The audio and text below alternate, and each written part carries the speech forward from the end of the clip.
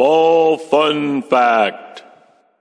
Did you know that baby squirrels are often called pups or kittens? Well, now you know. It's draw time with Mr. Mayberry. Time to draw. Hi, welcome to Draw Time with Mr. Mayberry, Falltime Edition. It's Nature Walk week on Draw Time, so we're drawing things that you might see if you went on a nature walk. Today I'm going to show you how to draw a squirrel. So let's get started. It's time to draw. I'm going to start with the head, the shape for the head. And so I'm going to make not quite an oval, not quite a circle. It's more of like an egg shape.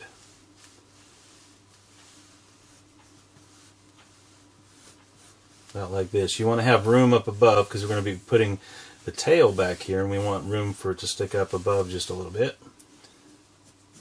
Start with this left ear, or the ear on the left side. I guess it's the squirrel's right ear. A shape like that. And then I'm going to attach that to the head here in the back. It's going to kind of curve, right like that. Okay, over here on the other side, draw the shape for the inside of the ear, the front of the ear. Just like that. And then I'm going to attach it in the back here to the head also. It's going to slide down just here, just a little bit below the top of the head, and then it's going to curve around like this. Then I can erase inside of that where it overlaps the back part of the shape that we made for the head. Opening here, and then some curved lines inside the ear. Just like that.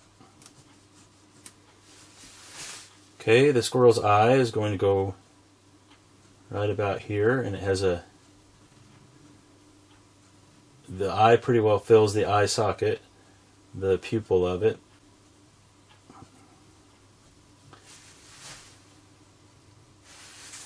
And around that I want to put, like I said, the eye socket. So I'm going to make just like a little curved shape that goes around just like that.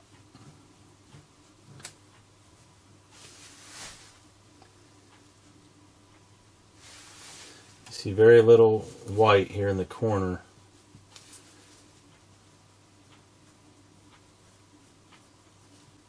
And we're going to shade this in. I want to put a little bit of a highlight back here, so I'm going to make kind of an oval shape in the back towards the top, and then I'm going to shade around that and make it darker around that.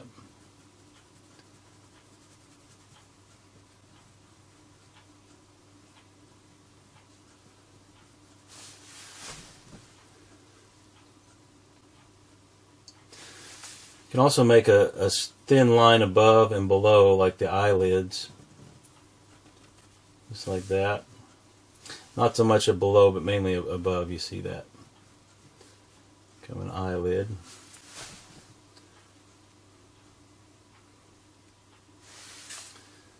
Okay, out front here I want to put the nose, and I'm going to make like a little V right here. And then a line that curves underneath like this. And the mouth's going to be, he's going to be eating an acorn, so it's going to be overlapping the nut here. So I'm going to curve that here, and then we'll see the nut sticking out in just a minute. So I don't want to do that yet. We're going to have a little bit of the cheek over here, curved around like that. Okay, let's kind of figure out how the shape for the body will look. I'm going to start right here at the base of the head where it attaches to the body, and make a kind of a curved shape. He's kind of hunched over eating this acorn.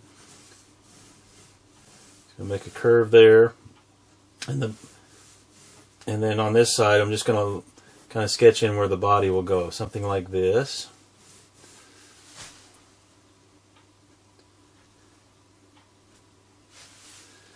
And let's kind of rough in where the hands and arms will go. I'm going to start with the hands. I want him holding this. And it's going to have individual figures, but I'm going to start off making it kind of like a mitten here. Just the whole hand in one shape. So just very lightly. And then from the other side we have the other hand, which will become fingers as well. Okay, so like that. And then the arm's going to curve down and go back up here like this. And on top, it's going to follow the top curve and slant a little bit wider and then go up about like that. Now the squirrel I'm drawing today is made up of a composite of a couple different pictures I found of squirrels. If you go out on a nature walk, you might want to take your camera with you just in case. It may be hard to find one right away, but if you have the camera ready, you might be able to get a good picture of a squirrel. So a camera is a good thing to take on a nature walk. Okay, I'm going to make a curve right here. This is the inside of the tail. And then the other side, we'll do these lines lightly also because we're going to make this individual hairs here in a minute as well. So the other one's going to curve up here and then go around and then go behind this part right here. Maybe not quite that wide. Okay, something like this. And again, this all needs to be light because we'll change that to individual hairs here in just a minute.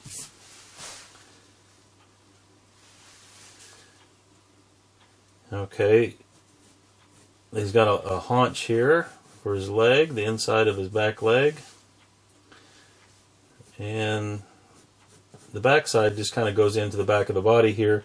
There is a change in coloration about where off of the end of the arm here, the inside of the arm, it curves around back here. So you might sketch a light line there. And the other side, there's a little bit of that goes on, but we don't see as much from this angle. Okay, you could put a leaf here to cover up the feet if you're not comfortable drawing the feet, but I'm going to show you how to draw the feet today. And I'm going to start with, they're kind of long compared to the hands.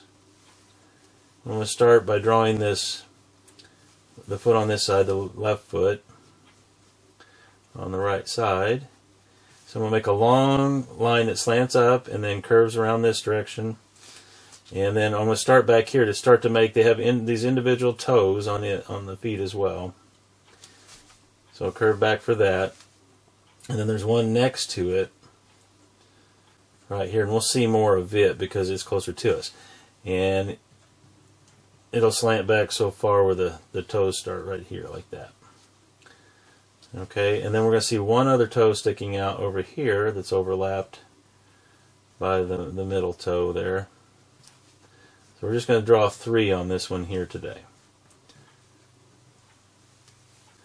Okay, and then the bottom of the foot starts here and goes back this direction. And the fur is going to kind of cover up the back of the foot here. Okay, so that's that one. And then the other one sticking out, I'm going to start just a little bit higher here. Here's the bottom of the foot. It may fan out, start off narrow and get a little bit wider as it goes. The top of the foot is going to slant up, and we'll do the middle toe like we did before.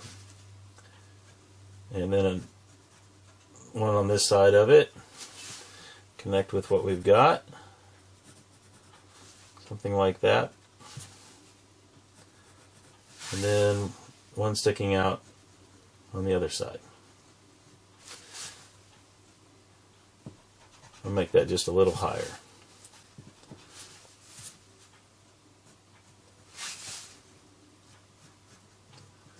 Okay, each of these toes will have claws on the end of them,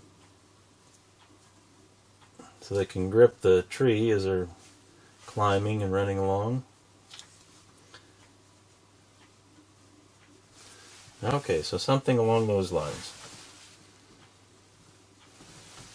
I'm going to change this just a little.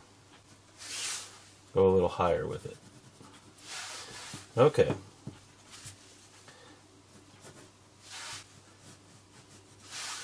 All right.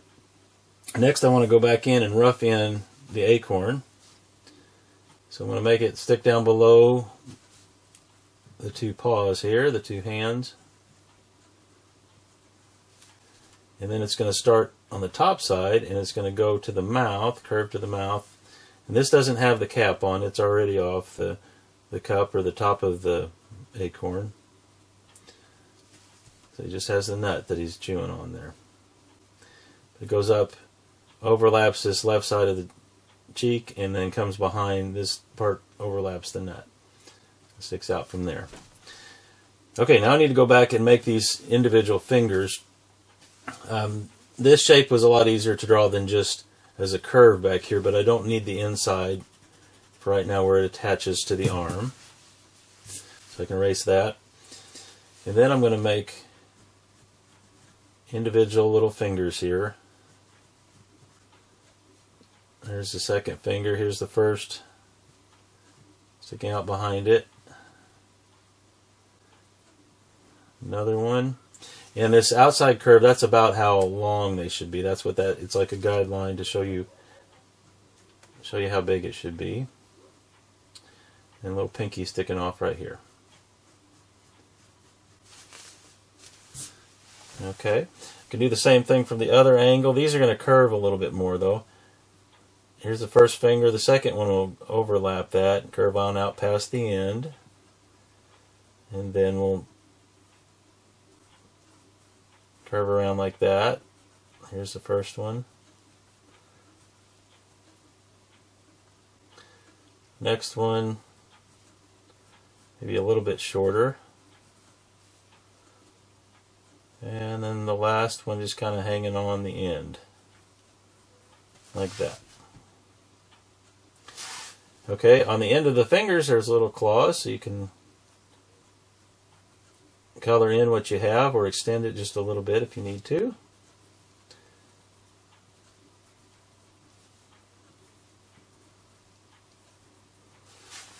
Okay. And there's a little bit of this arm hanging down over here on this side, just like that. Again, do it kind of lightly because that will change the fur here in just a little bit.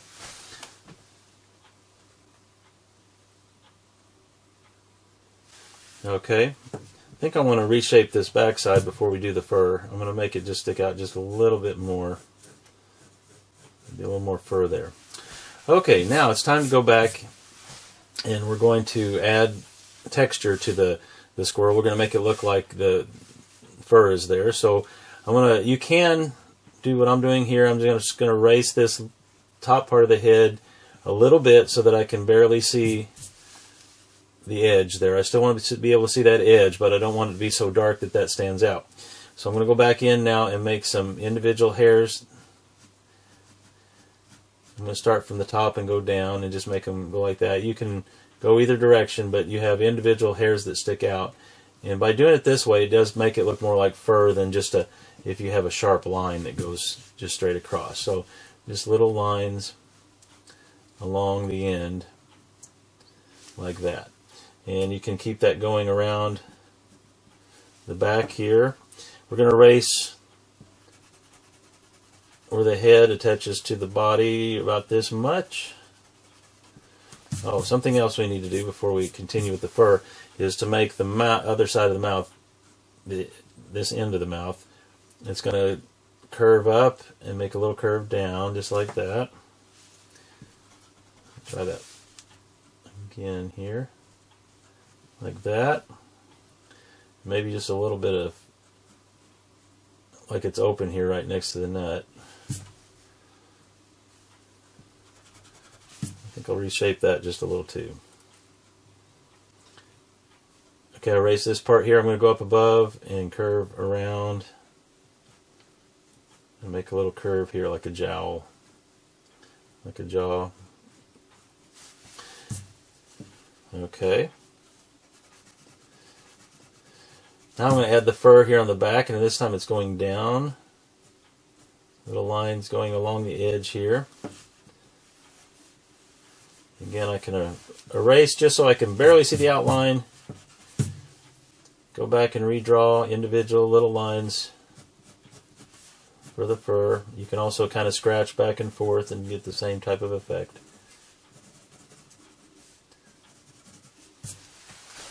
Okay. Hands are kind of smooth here, but then the arms will do the same thing. I'm going to leave these lines here and just kind of make short ones over it. So you can see how it looks doing it in a little different way. Okay, the underside though, I want to erase that a little bit and make individual hair for the fur around the sticking out at the bottom. Okay. I think I want to go ahead and shade this nut in. Just using the end of the pencil.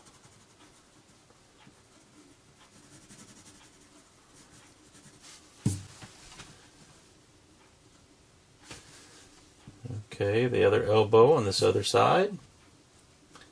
Little short hairs.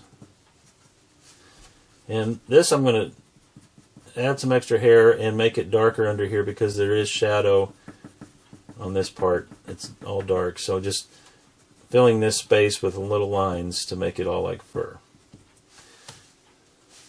Might have to go back and re-outline the acorn just to be able to make sure you see the difference there between the fur and the acorn, where that one ends and the other starts. Then along the front, I'm going to add little fur line to the edge there.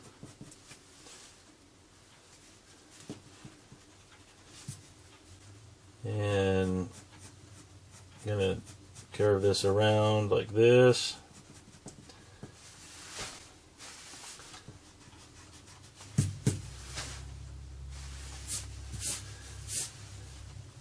Okay, I want to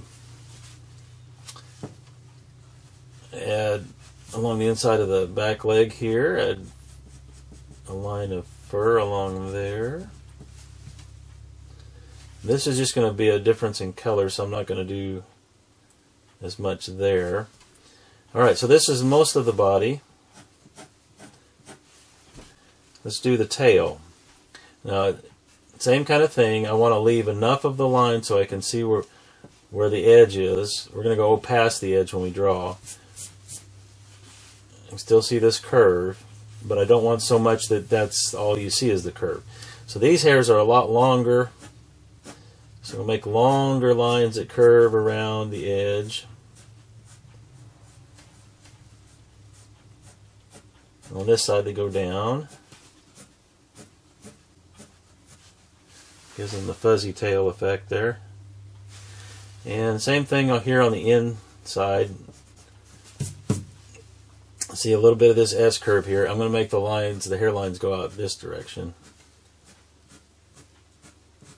because that's mainly coming from this direction on the tail. Okay, I can go back in and fill that in. The ones on the left side, the hairs go left, and on the right side, the middle, they kind of go up, and the right side, they go right. Okay, now when I get to this edge, it's darker back behind, so I want to shade just a little bit along the edge of this so I don't lose the edge of the tail there. Let's see, it curves out this way, so I want to make it like that. Okay, and then these hairs will go around like this.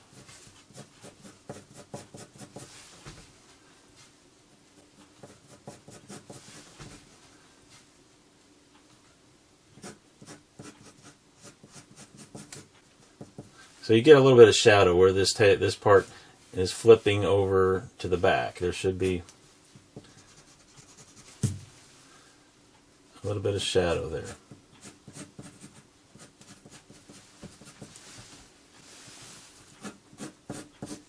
Now you can use color on this, and if you do, you need to look at a color picture when you do it. Get the right colors. Okay, that's the tail. Now I want to go ahead and shade some things in. Let's start up here. I'm going to shade inside the ears just a little bit. Okay, the fur, there's a difference in color between the top part of the face and around the mouth. So I'm going to make kind of a light edge there, and then I'm going to shade with the side of the pencil above that. I want to shade the top part of the face. Just like that. And I want to shade with the end of the pencil a little bit inside the nose, top of the nose. Alright. Some shading on the arm with the side of the pencil.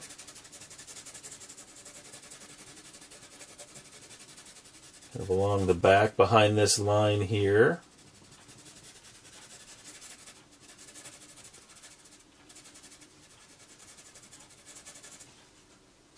Okay, and I want to do a little bit under the arm, just where the arm overhangs the body. It's not necessarily a color difference in the color of the fur, it's just where there's some shadow where the arm is. So a little bit under there.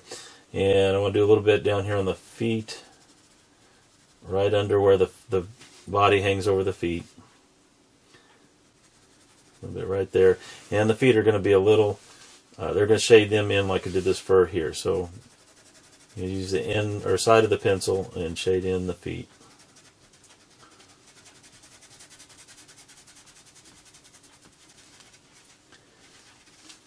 Okay, right now our squirrel is sitting kind of in the middle of nowhere. I'll make some darker lines around the edge of the body here. But I want to make it look like he's sitting on a branch, so I'm going to draw it doesn't have to be a straight line, just a line along here. This is the edge of a branch, and then I want to draw the bottom edge of the branch like this. And then you can do some random lines for the bark. And then shade it in. Use the side of the pencil again.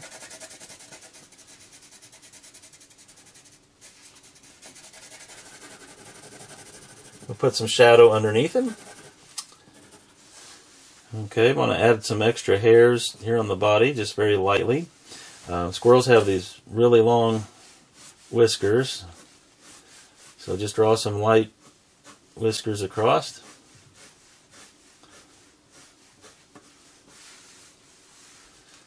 Alright, clean up your drawing, erase any stray lines, add color if you'd like, and this is our drawing for today, a squirrel.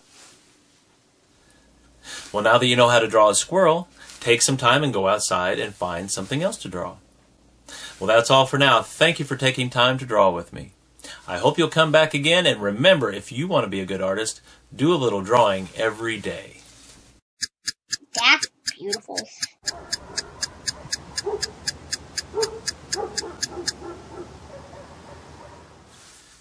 Here, squirrely, squirrely, squirrely, squirrely, squirrely.